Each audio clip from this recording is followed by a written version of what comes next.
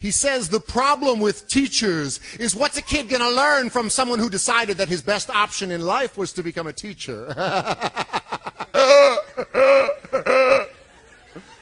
He reminds the other dinner guests that, it's true what they say about teachers. Those who can, do. And those who can't, teach. I decide to bite my tongue instead of his. And resist the urge to remind the other dinner guests that it's also true what they say about lawyers, because we're eating, after all. And this is supposed to be polite conversation. I mean, you're a teacher, Taylor.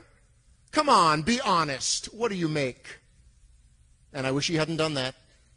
Asked me to be honest. Because, you see, I have this little policy in my classroom about honesty and ass-kicking, which is, if you ask for it, then I have to let you have it.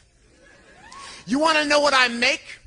I make kids work harder than they ever thought they could. I can make a C+ feel like a Congressional Medal of Honor, and I can make an A- feel like a slap in the face. How dare you waste my time with anything less than your very best?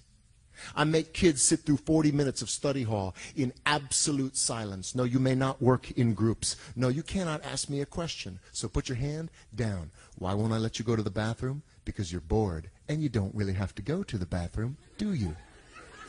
I make parents tremble in fear when I call home at around dinner time. Hi, this is Mr. Molly. I hope I haven't called at a bad time. I just wanted to talk to you about something that your son said today.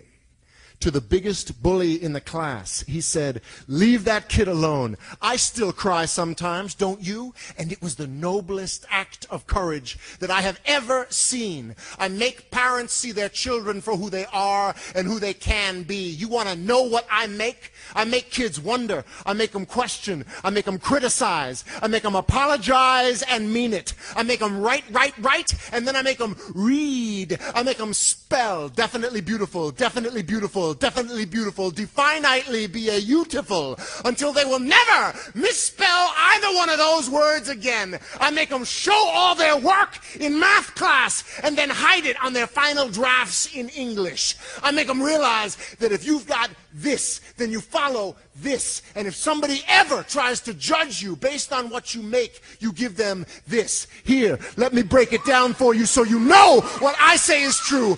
I make a difference. Now, what about you?